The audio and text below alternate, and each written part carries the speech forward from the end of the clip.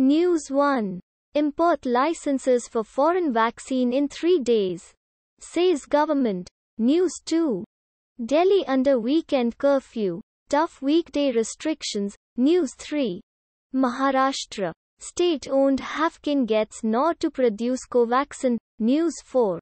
Surge in COVID patients. Colleagues testing positive. Across Delhi hospitals, doctors and nurses burnt out. News 5. Haridwar not in good shape.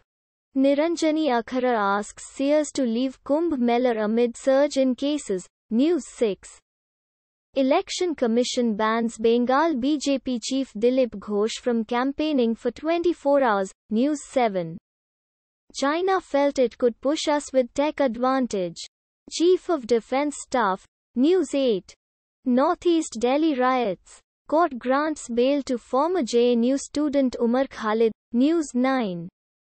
ISRO espionage case. Supreme Court orders CBI to look into Jain panel report. News 10. India. Pakistan held secret talks on Kashmir in January. Reuters. Automatically generated.